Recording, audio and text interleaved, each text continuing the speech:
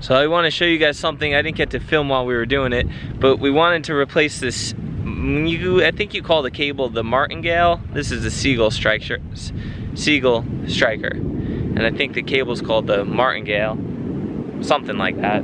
But it pretty much just counters the load of the forestay on that front beam, and we wanted to replace that, and we did. Our friend actually had one that was never used, but it got a little dirty and everything, so he just gave it to us. It's never been a saltwater environment. We'll just clean it up a little bit.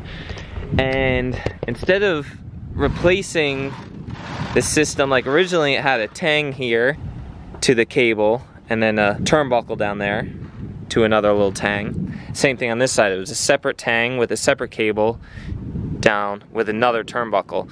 I didn't like that because you could tension the turnbuckle separately on each side and possibly have more tension on the single rod on one side than the other. It might be easy to see, but I just didn't like the idea of that. I wanted something that would go across and be one cable all tensioned together at the same time, putting pressure straight down on the Seagull striker.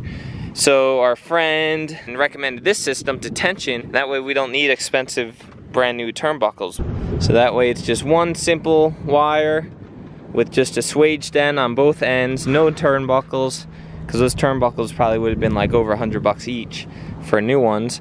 And then just this sucker. And I don't want to tension it yet because we don't have our forestay loaded up yet. We're waiting for a toggle to be made here. So it's just kind of on. It's got a little bit of tension on it already, but if I tensioned that up too much, I could bend the crossbeam down too much. It's a 1.5 inch bolt that's like, I don't know, 10 inches long, 8 inches long, goes down to like there. And then this nut is secured onto that, and the groove won't allow that bolt or nut to spin.